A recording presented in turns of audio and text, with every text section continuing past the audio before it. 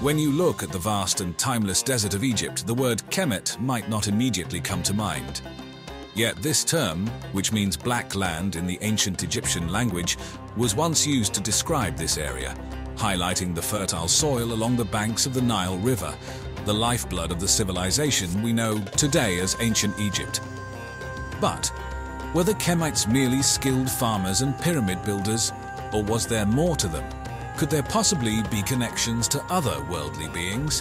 The term Kemites stems from Kemet, which translates to the Black Land in the ancient Egyptian language. This phrase illustrates the contrast between the fertile black soil of the Nile River's banks and the harsh surrounding desert, often referred to as Deshret, or the Red Land. However, the term Kemet signifies far more than a geographical landscape. It represented a civilization that was one of the most enduring and influential in human history. The people of Kemet, the Kemetes, constructed a culture that has contributed a great deal to the world in various fields such as architecture, mathematics, science, and art. The Kemites were builders of an incredible magnitude. They are known for the creation of the pyramids, grand burial structures for their pharaohs, and the Sphinx, one of the most iconic monuments worldwide. The sheer precision and scale of these constructions are an enduring testament to their engineering prowess and architectural ingenuity. They were also highly sophisticated in their administrative systems, maintaining detailed records of their pharaohs, political affairs, and religious rituals. These have been crucial in enabling us to piece together the history and societal structure of Kemet. The religion of the Kemites was intricately woven into every aspect of their daily life. They had a polytheistic belief system with a pantheon of gods and goddesses, each overseeing different aspects of life and nature. These religious beliefs not only guided their moral code, but also played a significant role in their understanding of the world, life, death, and the afterlife.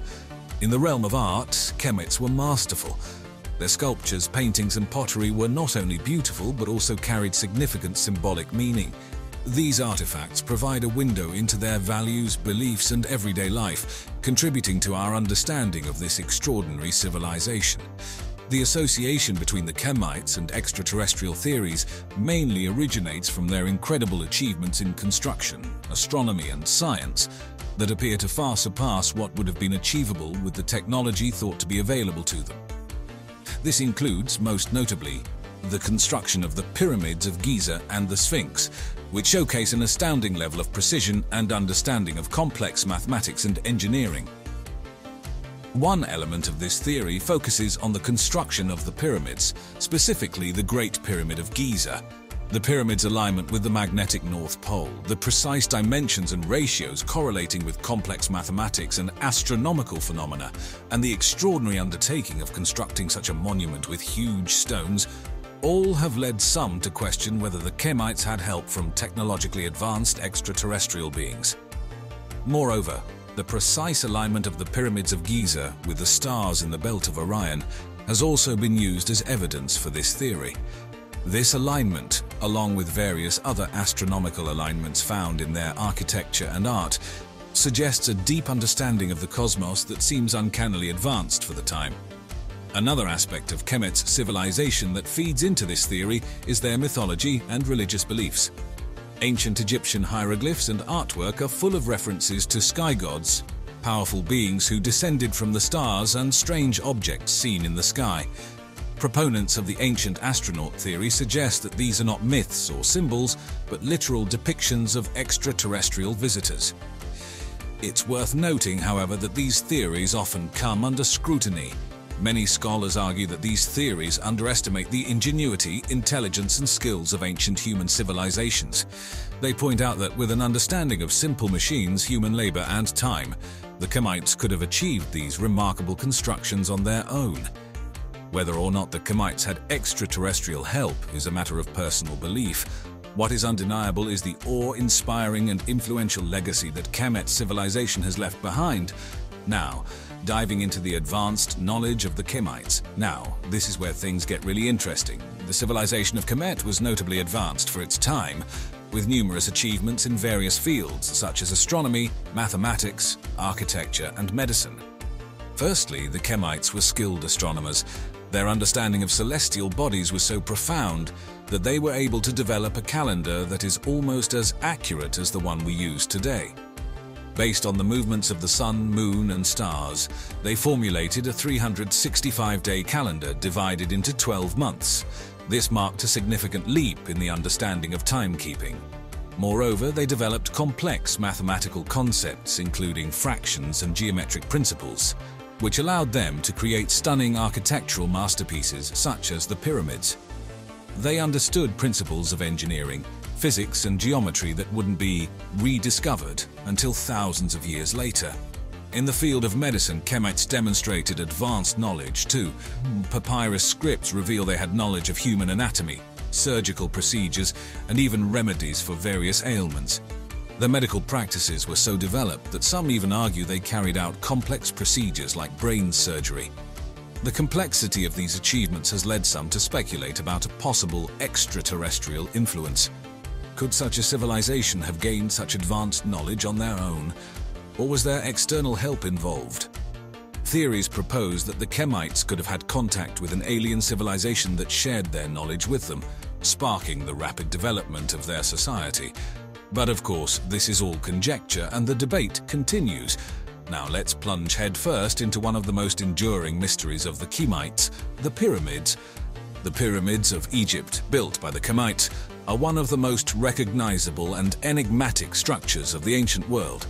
The most famous of them, the Great Pyramid of Giza, is a marvel of engineering and precision that even modern technology struggles to replicate. This Great Pyramid is estimated to consist of over 2.3 million blocks of stone, each weighing an average of 2.5 tons and some even up to 15 tons. The precision of its construction is staggering. Its base is level to within just 2.1 centimeters, and the sides are oriented to the cardinal directions within 3 arc minutes. The construction methodology behind such a mammoth task is an enduring mystery. Several theories have been proposed about how these structures were built, from simple manual labor to complex machines, and even supernatural or alien assistance. One of the most prevalent theories is that the Khemites constructed a spiraling ramp to haul the massive stones to the required heights. However, the sheer logistics of such a venture in terms of workforce, resources, and time make this theory a subject of debate. More fringe theories have posited that the Khemites had access to advanced technology, perhaps even extraterrestrial. These theories often point to the precision and alignment of the pyramids with celestial bodies, a task that would seemingly require a more advanced understanding of mathematics and astronomy than was available at the time. One of the most fascinating elements of Kemet's rich culture is its art. This isn't simply due to its aesthetic appeal, but more intriguingly, the narratives and depictions that the art encompasses. The Kemetic art includes a wide range of expressive forms, from sculpture and architecture to relief and pottery, and of course the remarkable hieroglyphic writing system. Looking closer at the artwork, some researchers and theorists have pointed out representations that could potentially denote alien encounters. This is a contentious interpretation and is not universally accepted by historians or Egyptologists, but it certainly makes for a compelling discussion. Among the most cited pieces are the relief depictions found in the Temple of Seti, once in Abydos. This particular relief has stirred controversy as it seems to show objects resembling modern-day helicopters, submarines, and even spaceships. How could this be, given that these technologies wouldn't exist for thousands of years after the relief was created? Then there are the depictions of the gods themselves. Many of them, like the sky god Horus, who is represented as a man with the head of a falcon, and the god Ra, who is frequently portrayed traveling through the sky in a sunboat, are theorized by some to symbolize extraterrestrial beings. Critics argue these interpretations are merely a result of pareidolia, the human tendency to perceive meaningful patterns where none actually exist. However, proponents of the alien theory believe that these peculiarities are too significant to dismiss as coincidence. What's clear is that Kemetic art, laden with its mystical symbols and cryptic depictions, is still a fertile ground for exploration and interpretation. While the Kemetic civilization's feats of engineering, medicine, and astronomy were truly remarkable, some believe the alien connection theories are a step too far, an overly speculative leap that discounts the achievements of the ancient Khemites themselves. In this segment, we delve into the skepticism and the rational view of these theories. Firstly, it's important to acknowledge that correlation does not imply causation. Yes, there are intriguing overlaps between some ancient Egyptian depictions and what we might interpret as UFOs or alien figures today. But this doesn't necessarily mean that aliens were involved. After all, to the untrained eye, a cloud can resemble a dragon or a castle, but this doesn't make it so.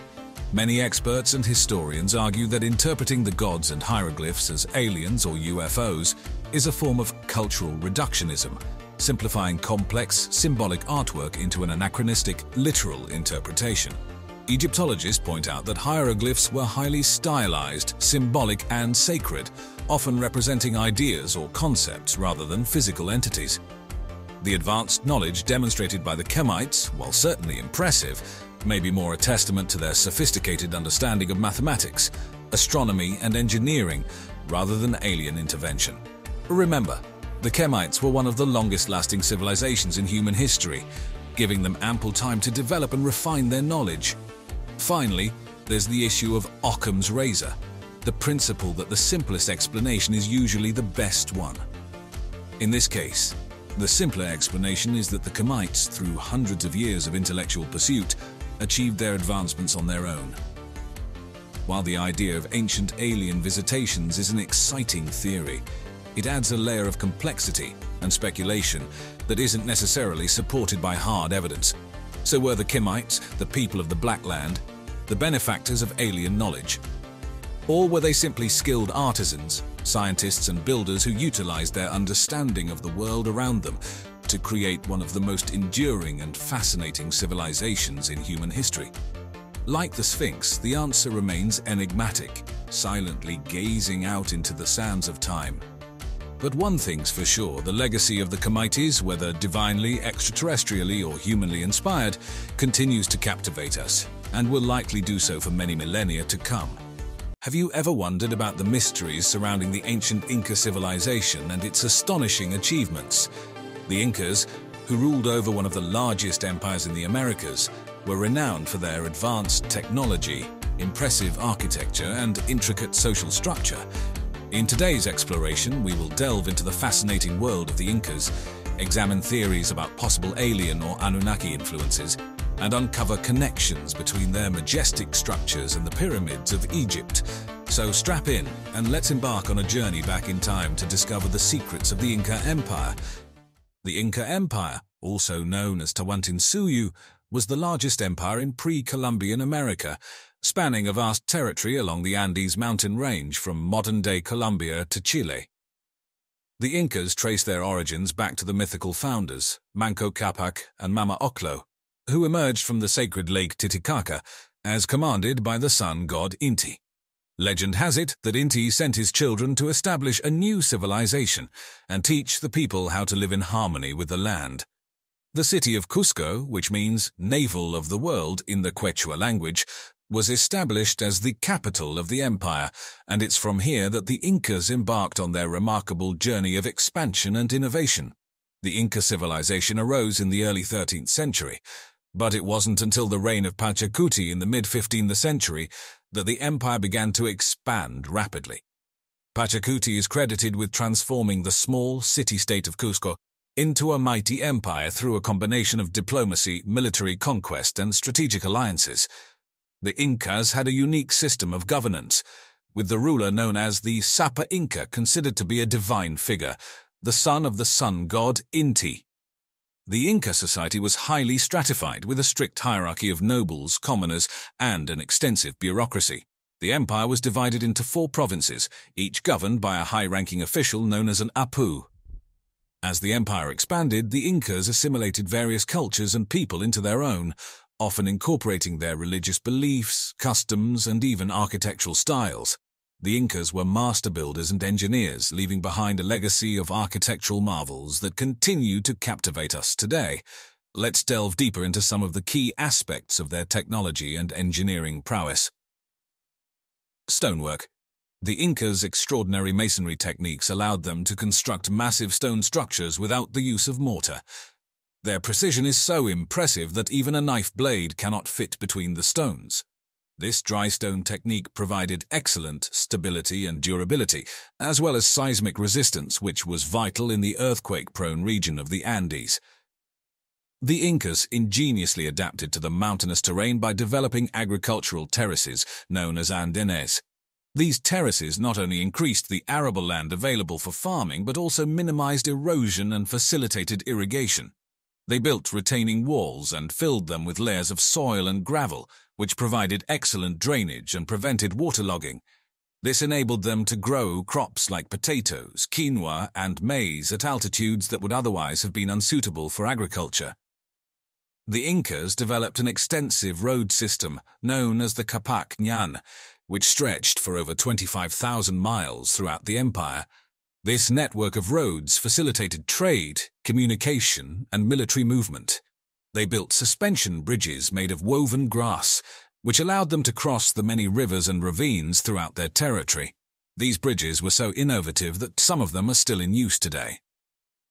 The Incas excelled in hydraulic engineering, harnessing the power of water for both agricultural and domestic use. They constructed intricate systems of canals, aqueducts, and reservoirs to transport water from mountain springs to their cities, fields, and terraced farms. Their knowledge of hydraulics allowed them to create fountains and even plumbing systems within their palaces, providing their inhabitants with fresh water and sanitation. The Incas were skilled astronomers and used their knowledge of celestial events to plan their cities and sacred sites. Many of their structures, such as the Temple of the Sun in Cusco, were aligned with the solstices and equinoxes, allowing them to function as astronomical observatories. This precise orientation also served a religious purpose, as the Incas believed that their deities were closely connected to celestial events.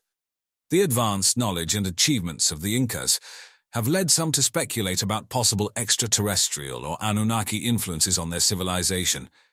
Here are some reasons why we can speculate this.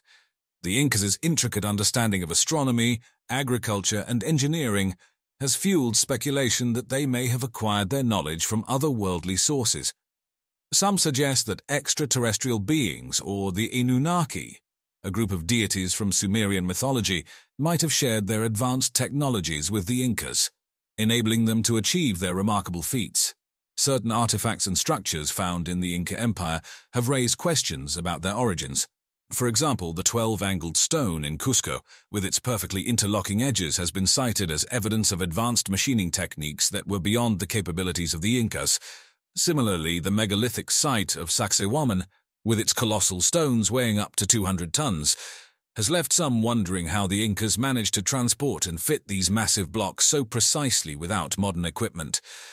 Some proponents of the ancient astronaut theory, which posits that extraterrestrials visited Earth in the distant past and influenced human civilizations, argue that the Incas' advanced knowledge and abilities can be attributed to contact with beings from other planets. They point to similarities between the Inca civilization and other ancient cultures around the world, such as the Egyptians and the Sumerians, suggesting that a common extraterrestrial influence might be responsible for their parallel advancements. Inca mythology and religious beliefs also provide some fodder for those seeking connections to extraterrestrials or the Anunnaki. The Incas believed in a pantheon of gods, many of whom were associated with celestial bodies and natural phenomena. The legend of their founders, Manco Capac and Mama Oclo, emerging from Lake Titicaca at the behest of the sun god Inti, can be interpreted as a metaphor for beings descending from the sky or arriving from another world. Although separated by vast distances and distinct cultures, the Incas and ancient Egyptians both managed to achieve remarkable feats of engineering and artistry, which have led some to draw comparisons and look for connections between these two civilizations. Let's explore some of the intriguing similarities and potential links between the Incas and the Egyptians, as well as their connections to other ancient civilizations. The Incas and the Egyptians are both renowned for their monumental architecture, with the Incas constructing impressive structures like Machu Picchu and Sacsayhuaman, and the Egyptians building the iconic pyramids and temples. Both civilizations mastered the art of moving and placing enormous stone blocks with great precision, despite the lack of modern tools and machinery.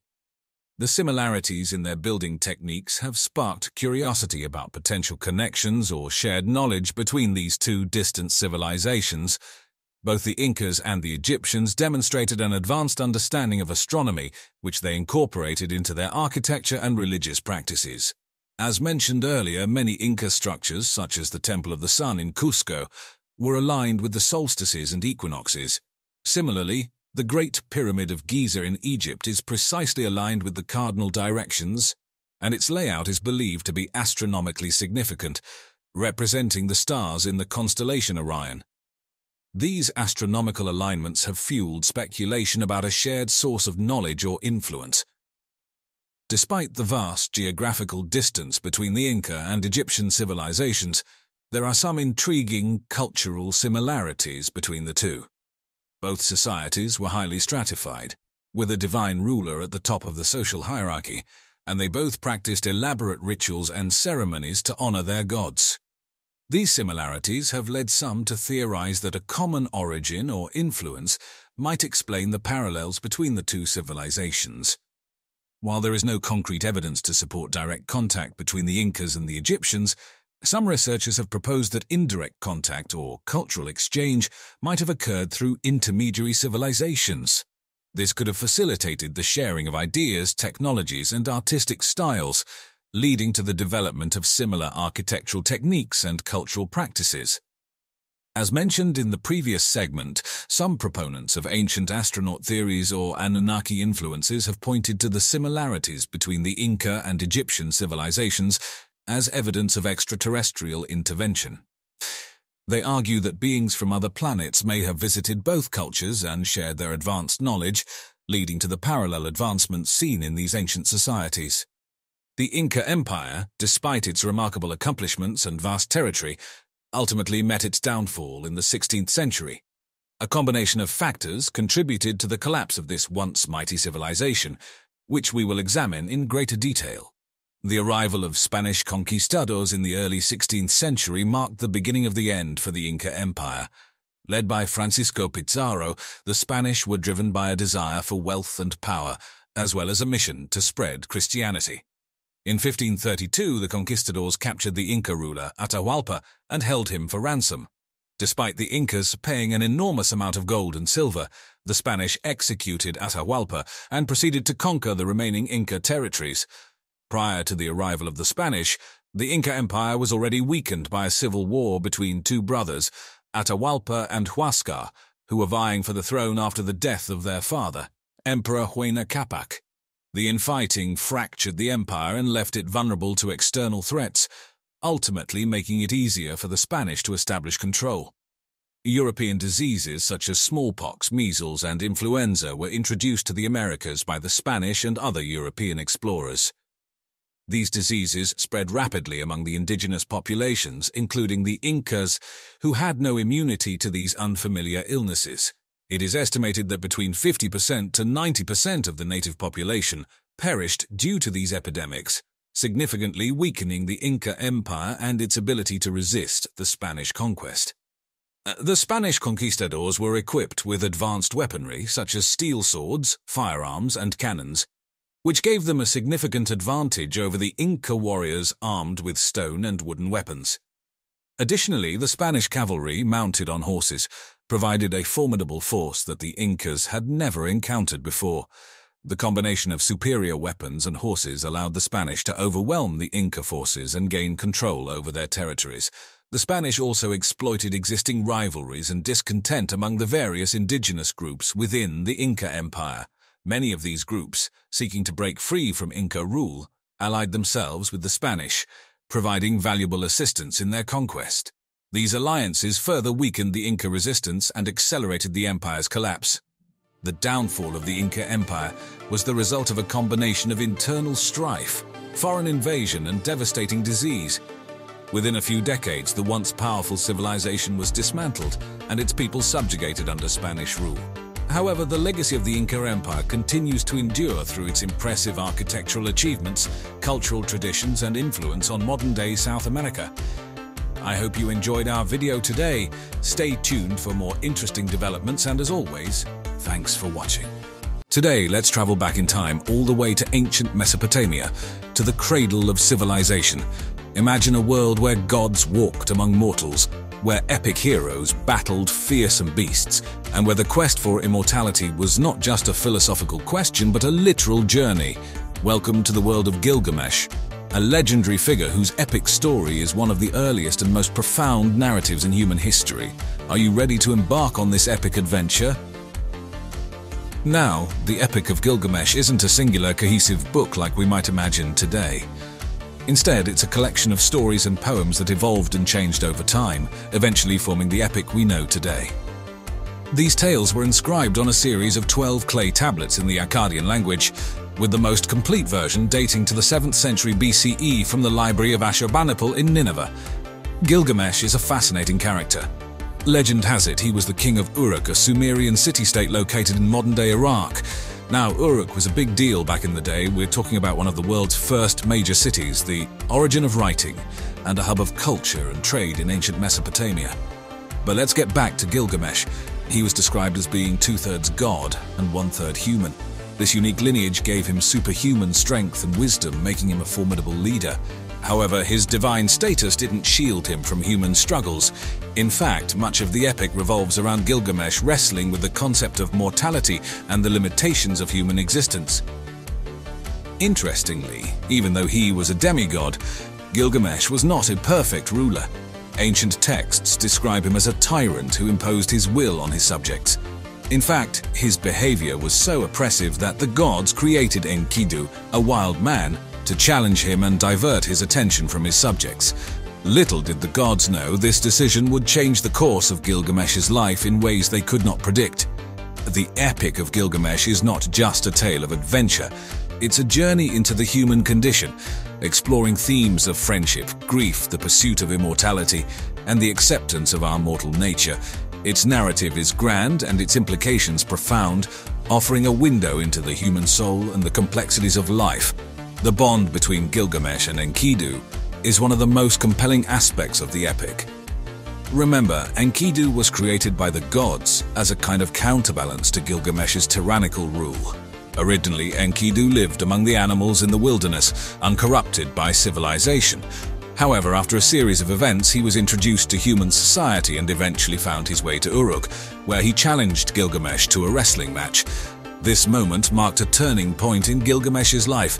The match was fierce, and although Gilgamesh won, he recognized in Enkidu a worthy friend and companion. This was the start of an extraordinary friendship, one that changed Gilgamesh and ultimately shaped his destiny. Together, Gilgamesh and Enkidu embarked on a series of heroic adventures, from slaying the monstrous Humbaba who guarded the cedar forest to killing the bull of heaven sent by the goddess Ishtar as a punishment for rejecting her advances. These exploits showcased their courage, strength, and companionship, solidifying their friendship. However, the epic also delves into the profound emotional transformation of Gilgamesh through his relationship with Enkidu. Gilgamesh, who was once an arrogant and self-centered king, began to exhibit empathy, humility, and wisdom. This transition is most apparent when Enkidu falls ill and dies as a consequence of their adventures. Enkidu's death sent Gilgamesh into a profound grief and fear of his own mortality. He set out on a quest to find the secret of immortality, a journey that would lead him to the depths of despair and the heights of enlightenment. Through their friendship, Enkidu not only humanized Gilgamesh but also gave him the impetus to embark on the most significant journey of his life. The friendship between Gilgamesh and Enkidu is a testament to the transformative power of companionship, a theme that still resonates with us today. Enkidu's death was a turning point for Gilgamesh, sparking a fear of his own mortality. This fear was so overwhelming that it led him on an epic journey to discover the secret of eternal life. Now, this wasn't a simple journey. This was a quest that took Gilgamesh to the ends of the earth, confronting monsters, gods, and the depths of his own despair. One of the most memorable parts of this journey is Gilgamesh's encounter with a man who was granted eternal life by the gods. He is often compared to Noah from the Bible, due to the similarities in their stories. Both were warned of a great flood by a god and built a boat to save themselves, their families, and all kinds of animals. Gilgamesh hoped to learn the secret of immortality. However, they informed him that immortality was not meant for humans. He told Gilgamesh a story about a plant that could restore youth, but even after Gilgamesh retrieved it, the plant was stolen by a serpent while he bathed, symbolizing the futility of his quest. Despite his failures, Gilgamesh's search for immortality is an exploration of a universal human fear and desire, the fear of death and the longing for eternal life. His journey reflects our own struggles with mortality and the realization that death is an inevitable part of life. It's a humbling reminder of our human condition and the impermanence of our existence. Gilgamesh's journey eventually led him back to Uruk, where he found a different kind of immortality. Not through divine intervention or magical plants, but through his deeds, his city, and the stories that would be told about him for thousands of years to come. This, perhaps, is the true message of the Epic of Gilgamesh, that our actions, our contributions, and the memories we leave behind are our true immortality. The Epic of Gilgamesh is much more than an adventure story. It's a profound exploration of themes that continue to resonate with us today. The power of friendship, the quest for immortality, the confrontation with mortality, and the human desire to leave a lasting legacy. The friendship between Gilgamesh and Enkidu is central to the narrative, reflecting the power of human connection to shape our lives.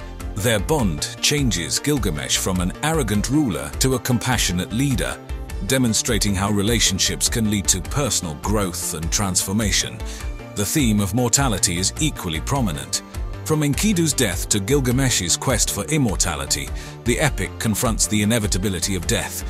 It grapples with the human fear of oblivion, our longing for eternal life, and ultimately our acceptance of our mortal condition.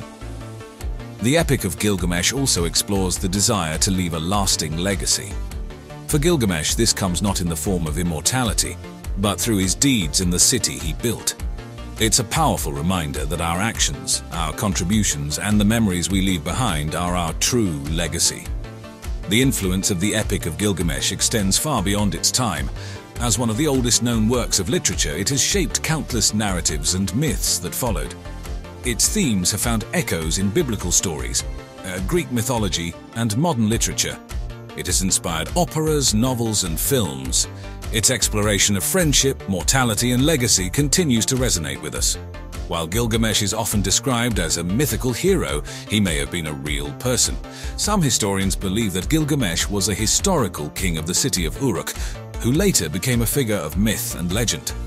Records from other ancient civilizations mention a king named Gilgamesh, and archaeological evidence suggests that Uruk was an important city in ancient Mesopotamia. In the epic, Gilgamesh is described as being 2/3 god and 1/3 human. His mother was a goddess, and his father was a mortal king. This divine heritage gives Gilgamesh superhuman strength and physical beauty, but it also sets him apart from other people and leaves him unsatisfied with his mortal life. The Epic of Gilgamesh is essentially a journey of self-discovery. After the death of his friend Enkidu, Gilgamesh embarks on a quest to find the secret of immortality. He travels to the ends of the earth, battles supernatural creatures, and even ventures into the underworld. Although he fails to achieve physical immortality, he gains wisdom and understanding about life, death, and the importance of leaving a lasting legacy. One of the most famous parts of the Epic of Gilgamesh is the story of the Great Flood, which predates the biblical story of Noah's Ark by hundreds of years. In the epic, Gilgamesh meets Utnapishtim, a man who was granted immortality by the gods after he and his wife survived a great flood that wiped out the rest of humanity. This story has led some to speculate about possible connections between the two flood narratives. The Epic of Gilgamesh has had a lasting impact on literature and culture. Its themes of friendship, the quest for immortality, and the struggle with mortality are still relevant today. The epic has inspired countless other works of literature and has been translated into many languages. It continues to be studied and admired for its rich symbolism, complex characters, and exploration of universal human experiences. Early in the epic, Gilgamesh is portrayed as a tyrant. His strength and vigor lead him to oppress the people of Uruk. He sets young men to endless labor, competes with them in sports to the point of exhaustion, and disrupts families. This behavior sets the stage for the creation of Enkidu, initially a wild man, who is civilized and becomes a match for Gilgamesh, serving both as a friend and a balance to his excessive energy. Dreams and their interpretations play a crucial role in the Epic of Gilgamesh. For instance, before meeting Enkidu, Gilgamesh has prophetic dreams that are interpreted by his mother. Later, during their journey to the cedar forest to confront the demon Humbaba, both Gilgamesh and Enkidu experience ominous dreams. These dream sequences highlight the significance of divine intervention and fate in the characters' lives. The Epic of Gilgamesh is one of the earliest known examples of literature. It's written in a poetic form known as epic poetry and is composed of Sumerian verses. The influence of the Epic of Gilgamesh on subsequent literary traditions, especially the Homeric epics, the Iliad and the Odyssey, has been noted by many scholars. The theme of a hero's journey, friendship, and quest for immortality are motifs that continue in many forms of literary tradition. For centuries, the Epic of Gilgamesh was forgotten until archaeological excavations in the mid-19th century unearthed the ancient city of Nineveh, including the library of Assyrian king Ashurbanipal. Among the thousands of clay tablets, scholars found the Epic of Gilgamesh. It took decades to decipher, translate, and understand the epic, and it wasn't until the late 20th century that a relatively complete and accurate version of the story was available to the public. The rediscovery of this ancient epic has provided invaluable insights into ancient Mesopotamian culture and literature. And there you have it, the Epic of Gilgamesh, a tale of friendship, a quest for immortality, a confrontation with the inevitable reality of death, and the human desire to leave a lasting legacy.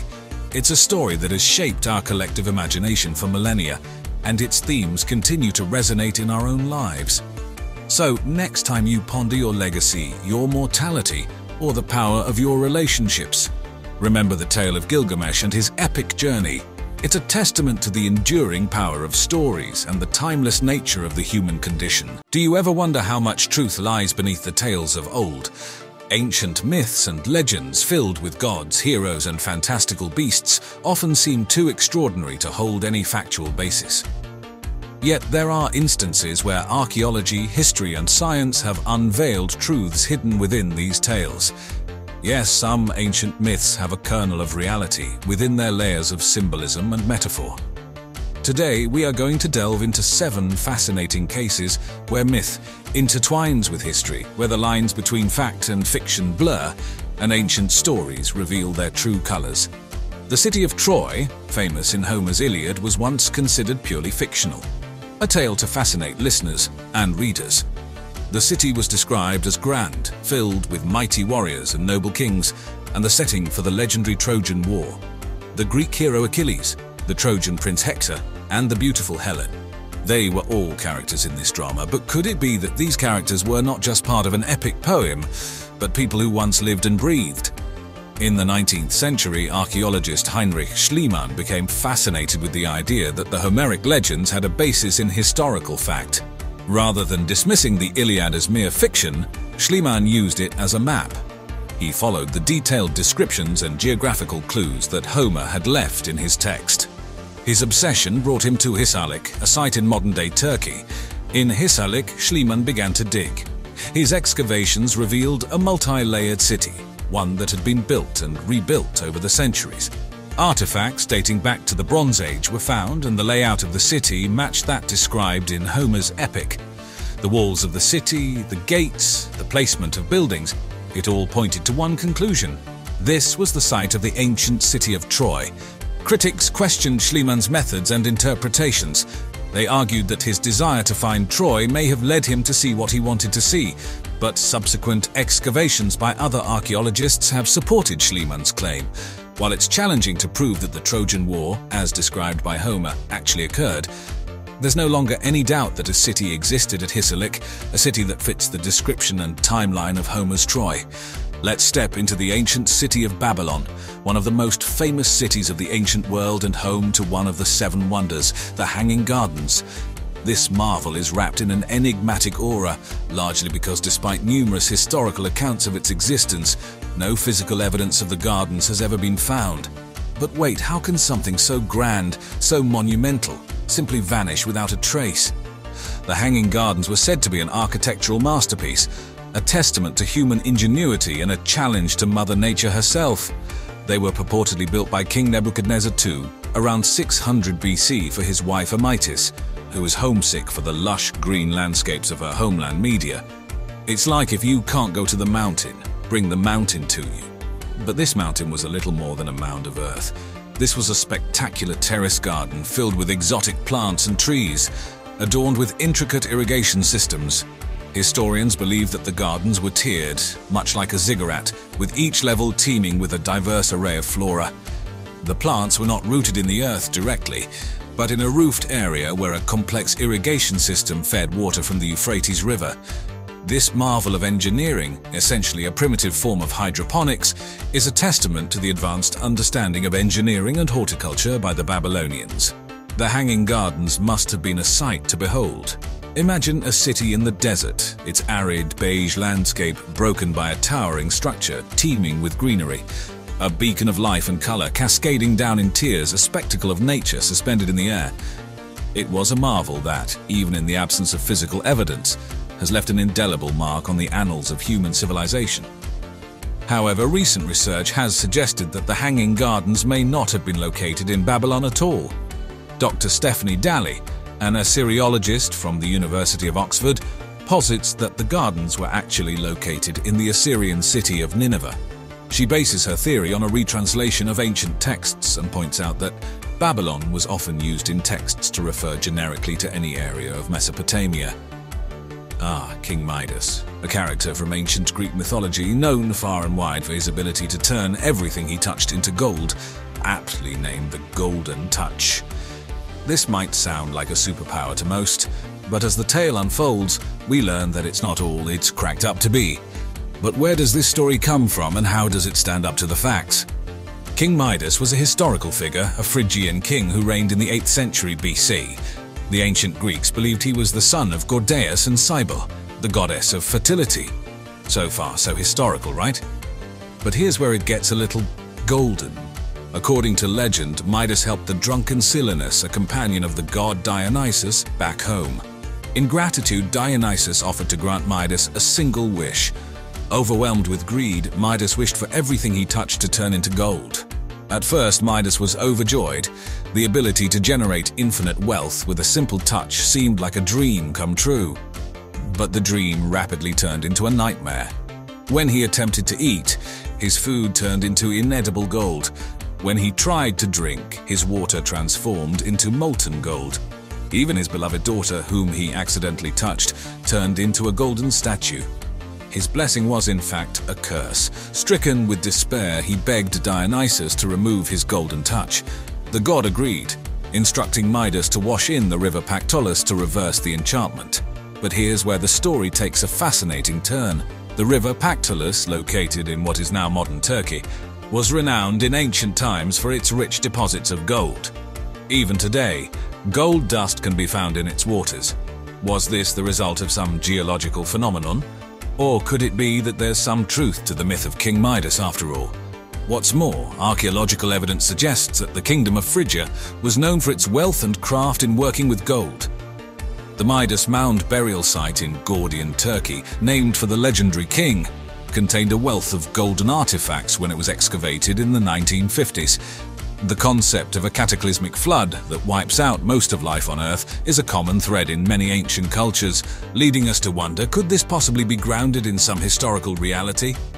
We have the biblical account of Noah's Ark, but there are also similar tales from the ancient Sumerians, Greeks, Hindus, Chinese, and Native Americans, among others. Even in an era before global communication, this story seems to have been replicated in cultures thousands of miles apart. So could these flood myths be more than just stories? In the Epic of Gilgamesh, one of the oldest known works of literature dating back to ancient Sumeria, we encounter the story of Utnapishtim. Utnapishtim was warned by the god Enki of a coming flood and instructed to build a boat to save himself, his family, and all the animals. Sounds familiar, doesn't it?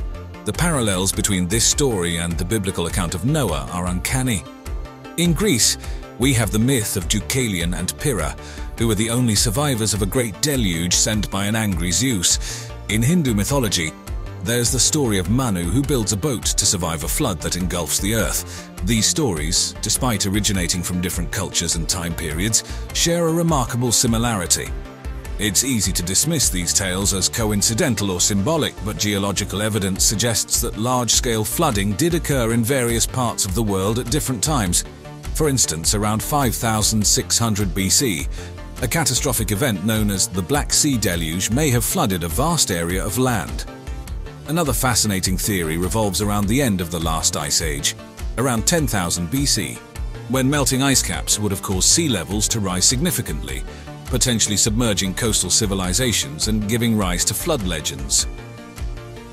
In North America, there's evidence of the Missoula floods, a series of cataclysmic floods that occurred between 15,000 and 13,000 years ago at the end of the last ice age.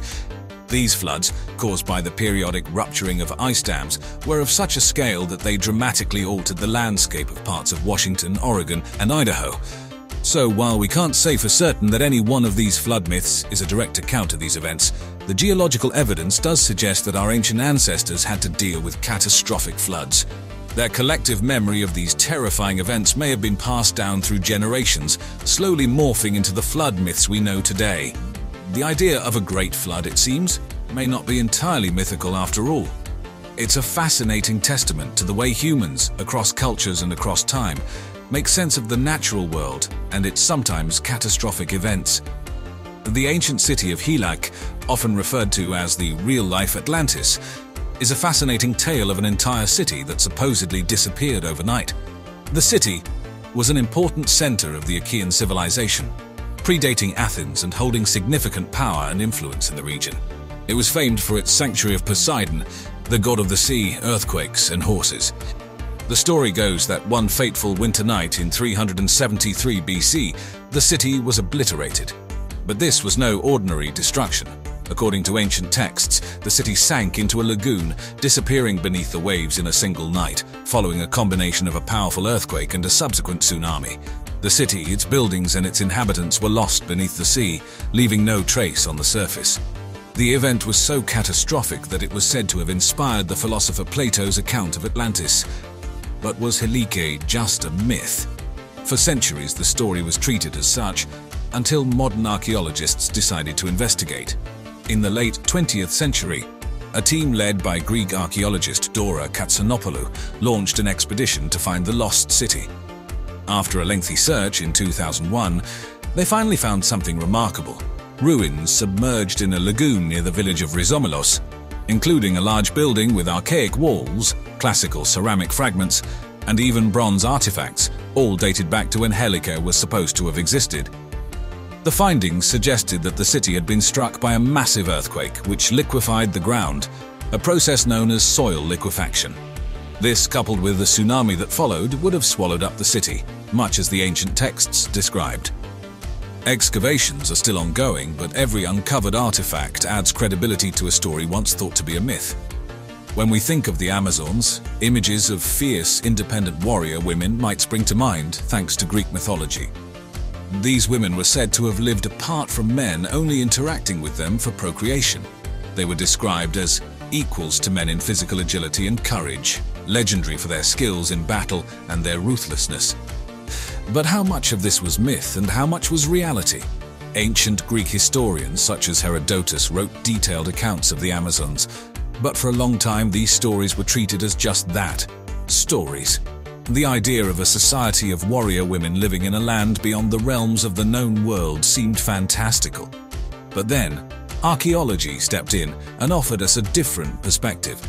In the 1990s, a series of graves were uncovered in the Eurasian steppe, specifically in areas around modern-day Russia and Kazakhstan, which dramatically changed our understanding of the Amazons.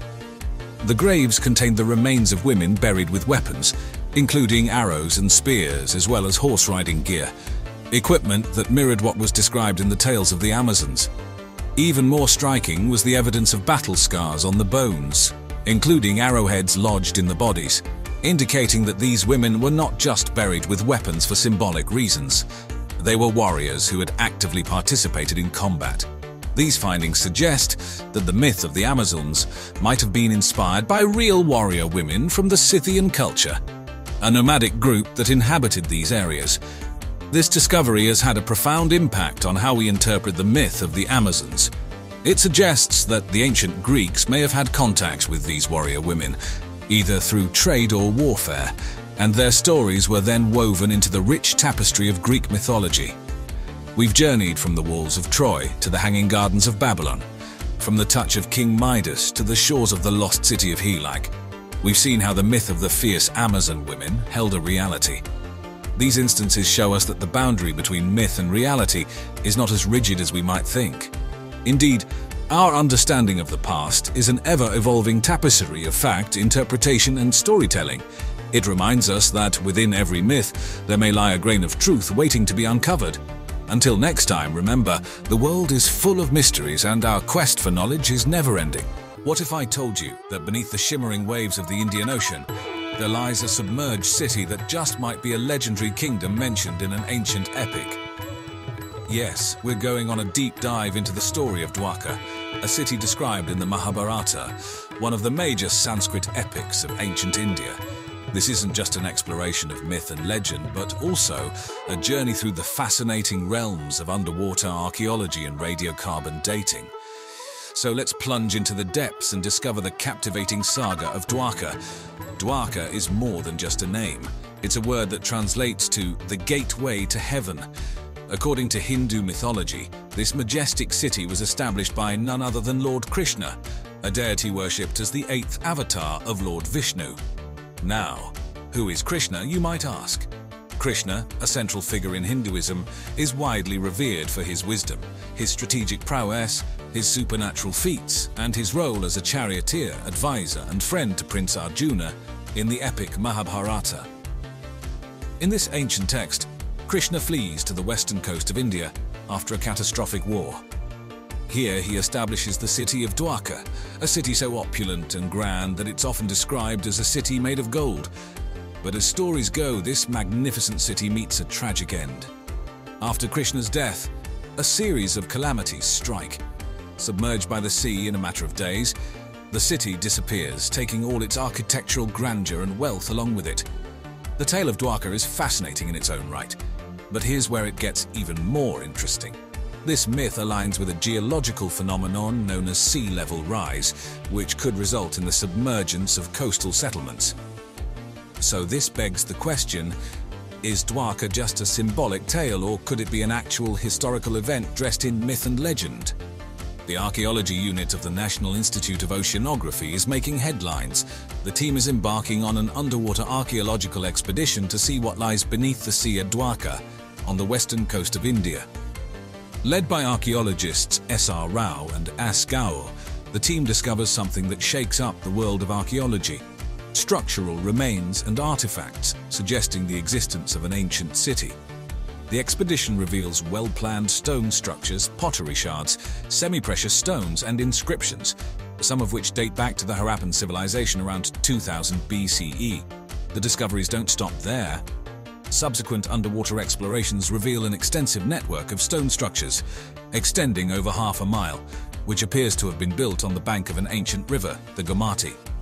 The stone structures, ceramics, and inscriptions lend credibility to the existence of a bustling urban center in antiquity. It's an intriguing find, right? But there's a twist.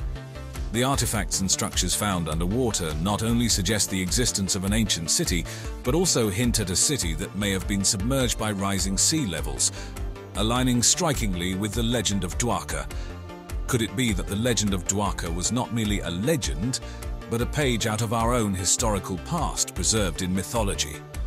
So we have established that there's something under the sea at Dwarka, but what exactly did the explorers find? Well, the discoveries at Dwarka were nothing short of astonishing. Firstly, pottery shards were found in abundance. These pieces of ancient ceramics were from a variety of different eras, some of them dating back to the late Harappan period. The variety in pottery styles suggests that Dwarka was inhabited over an extensive period of time, housing several generations of people. Then there were the semi-precious stones. These materials, often used for making jewelry, speak volumes about the economic prosperity of the city. The presence of such materials suggests that Dwarka was a trade center, exchanging goods with different parts of the ancient world.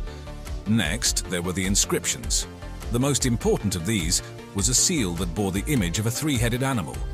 The symbolism behind this creature remains a mystery, but the very fact that the inhabitants of Dwarka had a complex system of symbols suggests a sophisticated society. And then, of course, there were the architectural remains. Stone structures of various shapes and sizes were found, giving archaeologists a glimpse into the layout of the city. Among these structures, a series of circular fort-like constructions, believed to be part of the city's defense system, were particularly remarkable. Taken together, these discoveries form a remarkable narrative of an ancient city that was, in its time, a hub of civilization and commerce. And this narrative, much to our astonishment, aligns remarkably well with the mythical city of Dwarka described in the Mahabharata. In a world where we want hard facts, the science of radiocarbon dating can act as our time machine, providing an objective lens through which to view the past. And it was this scientific tool that was used to try and pinpoint the age of the submerged city of Dwarka. Radiocarbon dating works by estimating the age of organic materials, which include ancient artifacts and biological specimens. It's based on the principle that all living things contain carbon, some of which is radioactive C14. When a creature or plant dies, it stops absorbing this radioactive carbon, but the C14 it already contains continues to decay. By measuring the remaining quantity of C14, scientists can estimate how long ago the organism died, or in our case, when the artifacts were last used or made. Applying this technique, pieces of wood from Dwarka were sent to laboratories where they were analyzed for radiocarbon content. The results: the wood samples were found to date back to around 7,500 years ago, vastly predating the expected timeline of Mahabharata, according to most historians. This significant revelation opened up a Pandora's box of questions. Could the submerged city really be the mythical Dwarka? If so, does it mean that our timeline of the Mahabharata is off? Or does it suggest that the city was inhabited long before Krishna supposedly ruled there, and the epic merely borrowed the location's rich history? The radiocarbon dating results were a fascinating discovery, adding a new layer of complexity to the mystery of Dwarka. It reminds us that the lines between history, archaeology, and mythology can blur, leaving us to ponder on the intersection of fact and fiction. How does radiocarbon dating work? Let's step back from the Dwarka and elaborate a little more on this interesting way to measure age. Alright, so imagine you're watching a video on YouTube. When the video starts, it's fully loaded, right? Now let's say you pause the video and go grab a snack. When you come back, you notice that the video has unloaded a bit. It's been buffering and you can't play it right away. That's a bit like how radiocarbon dating works. But instead of a video, we're talking about a kind of stuff called carbon-14. You see, everything that was once alive, like a tree, a dinosaur, or a woolly mammoth, absorbed a type of carbon called carbon-14 when they were living. Once they die, they stop taking in new carbon-14. But here's the cool part. Carbon-14 is a little bit like a slowly buffering YouTube video. Over time, it changes or decays into another kind of stuff called nitrogen-14.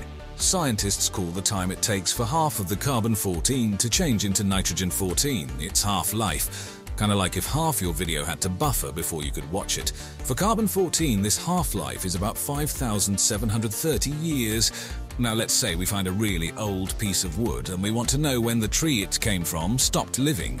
We can't ask the tree, obviously, but we can use a special tool to measure how much carbon-14 is still in the wood compared to how much carbon-12, a type of carbon that doesn't change over time, is in it. If there's a lot of carbon-14 left, the tree probably hasn't been dead very long, but if there's only a little carbon-14 left, that means the tree has been dead for a very long time, and that's pretty much how radiocarbon dating works.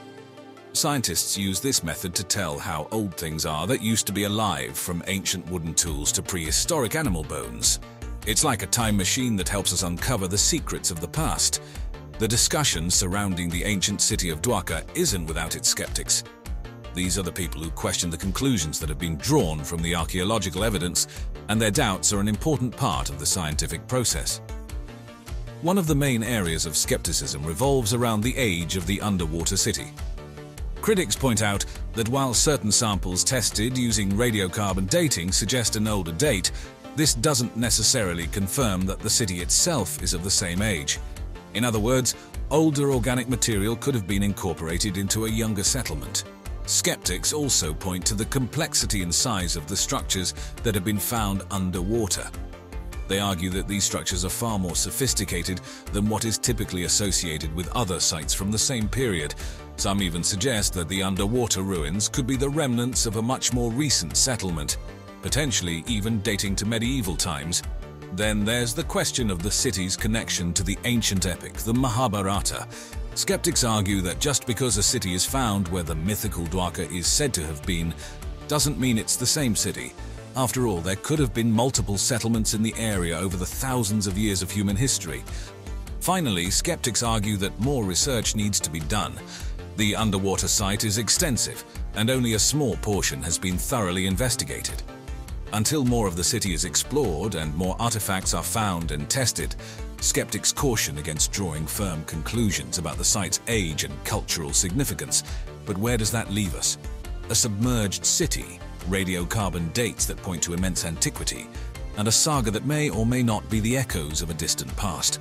The quest for understanding Dwarka is a testament to the human spirit's insatiable curiosity, bridging the gap between myth and science. So the next time you gaze at the vast expanse of the ocean, remember that beneath its surface may lie stories waiting to be discovered. But as always, the journey towards knowledge is as fascinating as the destination itself. Pirates, swashbuckling outlaws of the high seas, infamous for their rebellious lifestyle and thirst for treasure. But was pirate life really as it's portrayed in movies and books? Or was it perhaps a harsher reality fraught with danger and hardships? Today we're setting sail into the world of pirates, looking beyond the eye patches and parrots, and diving deep into the historical reality of pirate life, from their impressive ships, strict codes of conduct, and even the mystery surrounding their plundered riches. Let's embark on this maritime journey together. Let's delve deeper into the world of pirate ships. Contrary to popular belief, pirates didn't always sail the massive galleons we often see in films or storybooks. Those ships were incredibly large and slow, making them easy targets for naval forces and privateers. Instead, pirates often favored smaller, faster vessels like sloops and brigs. Sloops were particularly popular for their speed and maneuverability. These single-masted vessels were quick and could easily navigate the coastal waters where pirates often found their prey. They could also escape into shallow waters, where larger naval vessels couldn't follow. Brigs, on the other hand, were slightly larger, boasting 2 masts. They were a bit slower than sloops but could carry more crew and cargo, making them ideal for longer voyages or larger pirate crews. Whichever type they chose, pirates would modify their ships to suit their needs. This often meant removing unnecessary cabins or structures to make room for more crew members and cargo. They would also mount cannons for both offense and defense, turning these relatively modest vessels into formidable warships. It's also worth noting that most pirate ships were not built but rather taken. Pirates would often seize a suitable ship during their raids, then modify it to suit their needs. This not only saved them the effort and resources of building their own ship, but it also allowed them to continually upgrade their vessel as they came across better and more powerful ships during their voyages. Maritime life in the golden age of piracy was far from the romanticized version we often see in popular culture. Discipline was harsh, and punishments for breaking the pirate code were brutal. These rules, often decided upon and agreed to by the crew, were necessary to maintain order on a ship full of ruthless men. The most well-known pirate punishment is probably walking the plank, but surprisingly, this is more myth than reality. While there are a few documented cases, it was not a common practice. Instead, pirates employed a variety of other punishments. Flogging was one of the more common methods of punishment. The wrongdoer would be tied up and whipped with a cat-o'-nine-tails, a whip made of 9 knotted ropes. This brutal punishment could leave a man weak, bloody, and in some cases even dead. Keel-hauling was another horrific punishment. A rope would be tied to the sailor, who would then be thrown overboard. The rope was then pulled, dragging the unfortunate soul under the ship across the barnacle-covered bottom. This could result in severe lacerations and quite often drowning. Marooning was perhaps the most feared punishment of all. The offender would be left on a deserted island or a remote sandbar with little more than a bottle of water and a loaded pistol. The pistol was not for self-defense, but rather to offer the marooned pirate a quicker death than starvation or exposure. However, it wasn't all brute force. Sometimes punishments were psychological. Pirates would sometimes employ sweating, where the crew would chase the offender around the ship or up and down the mast until they were exhausted. These punishments were harsh, but pirates lived in harsh conditions and harsh times. Discipline was necessary to prevent chaos, and these severe punishments served as a stark reminder of the consequences of disobedience. Let's dive deeper into the life of a pirate. Far from the romanticized, swashbuckling adventurers of fiction, the reality of pirate life was tough, dangerous, and often short-lived. The typical pirate was a working-class man in his late 20s. Most pirates started their seafaring careers as legitimate sailors, fishermen, or privateers, which were basically legal pirates with a government contract. Life at sea was their trade, and when they turned to piracy, it was often for economic reasons. Simply put, piracy paid better. Pirate ships were small communities unto themselves, with their own rules and hierarchies. Each crew member had a role, from the captain and the quartermaster to the boatswain, gunner, and cook. Every man was expected to do his job, and in return, he received a share of any plunder.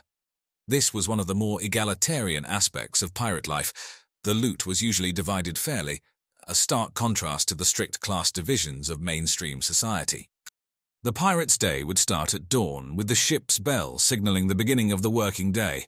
The crew would work on maintaining the ship, navigating, and looking out for potential prizes.